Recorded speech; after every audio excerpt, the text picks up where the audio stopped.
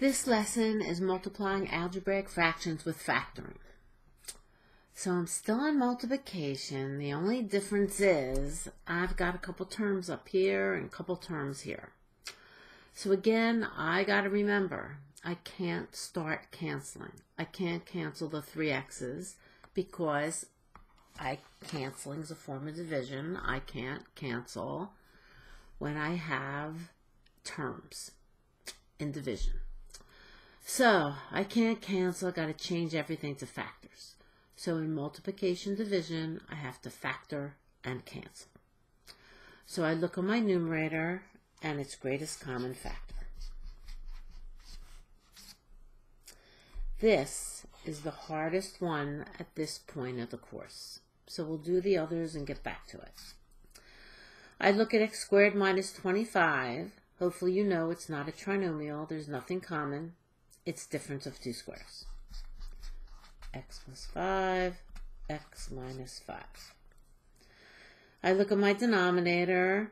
It's not a trinomial. It's two terms. So its greatest common factor, or difference of two squares. Its greatest common factor. This is the one, for some reason, students have trouble with. They try to factor it like a trinomial. Hopefully you see I have two terms. It cannot be a trinomial. So it's either difference of two squares or greatest common factor. Can't be difference of two squares. I got a plus. So then I go, could it be greatest common factor? I have a common x. So I get x times x plus 4. Once I got it factored, I cancel away any numerator with any denominator. 1 for 1. I can cancel the x plus 4, the x plus 4. The x minus 5, the x minus 5. Looks like that x plus 5 has to stay. Now I look at my 3's and think if they're factors, I can cancel them. If they're terms, I cannot. There's no sign here, so in my head that's a times. There's no sign here, that's a times. They're factors. I can cancel. 3 into 3, 1. 3 into 3, 1. So 1 times x plus 5, I'm left with x plus 5 over x. Then I look at my answer and I got to think again. Can I cancel the x's? If they're factors, I can. If they're terms, I can't. This is all by itself, so it could be either. This one's a term. I cannot cancel. All right, let's do another one. Here we go.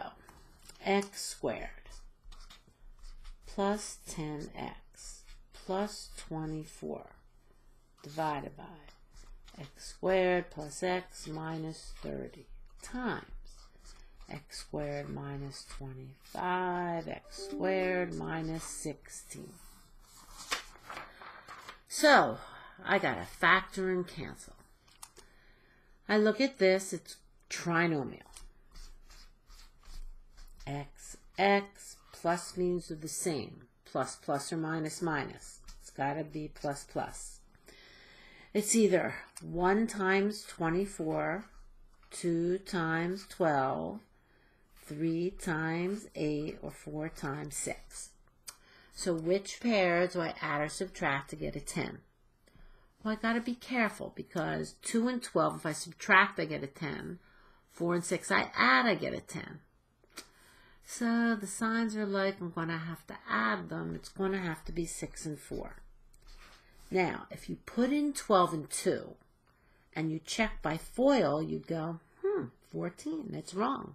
So then you would have known you picked a different pair. Okay, here we go. X plus minus. 1 times 30, 2 times 15, 3 times 10, or 5 times 6. I'm looking for a 1. It's 5 times 6. I check by FOIL. X times x is x squared. Minus 5x plus 6x gives me plus 1x. I get minus 30. I factor. Difference of two squares. I factor. Difference of two squares. Now I can cancel. Let's see. It's 1 for 1. One numerator for one denominator. X plus 4, x plus 4. X minus 5, x minus 5. X plus 6, x plus 6. So it looks like I am left with an x plus 5 divided by x minus 4. Can I cancel the x's? If they're terms, I cannot. If they're factors, I can. This is a term, this is a term. This all together, x plus 5, is glued like a factor. So I cannot. That's my answer. We're going to do one more, only this time it's division. So I have an algebraic fraction, and I see I can't start canceling because I have terms. So before I start factoring, because then you get all involved in the factoring, I see it's division. I'm going to flip them first. So I'm going to get 3x squared plus 7x plus 4 divided by 10x squared plus x minus 21 times 10x plus 15 over x plus 1. That's my first step. Now, a factor. Here's my trinomial, a coefficient in front. It's trial and error. So I'm going to have x, x, plus, plus.